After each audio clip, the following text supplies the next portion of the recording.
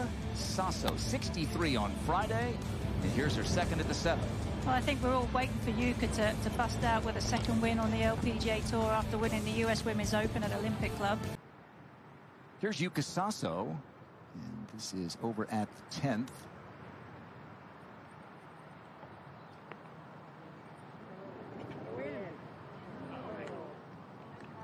You have to give yourself a little break. Up 1 to 11. And Yuka Saso, not much left remaining for this approach shot into a short par 4. Not much left remaining for her birdie, and that would move her up the leaderboard. It is a start in 2024. Yuka, this is not a spot we've seen very many play from this week. Third at the par 5 12th. Maybe they should. Back into the wind, you see how much spin you can get on the ball. Same spot, but kind of wobbling.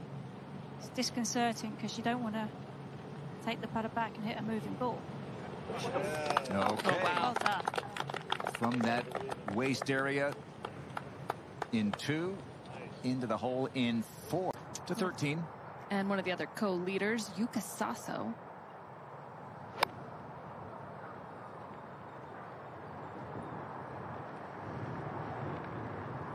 Huge bounce, kind of over that bunker. It slopes a little bit down towards the hill.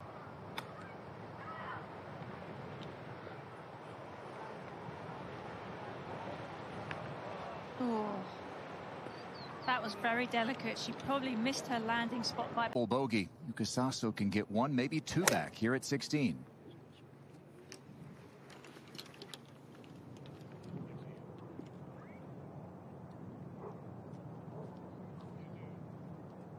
Going to take that slope a little bit. That's good. Yuka Saso in front of the green off the tee at 16. Pitch to this point. This for birdie. Much needed.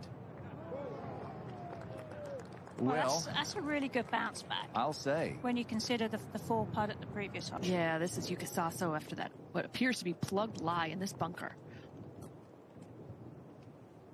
Oh, and that is good from that situation. I mean, Karen, think about this. Only 3 of 14 players have gotten up and down from that bunker.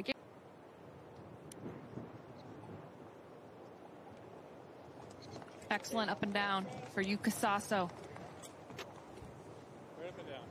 After that double bogey, was able to get back with a birdie, kept things together with a par. At the 18th, so this is her 3rd.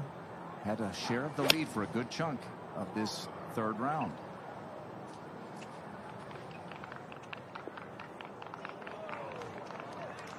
Oh, it's a lovely shot with her extra height that she gets. Yuka Saso up on the 18th green for a closing birdie.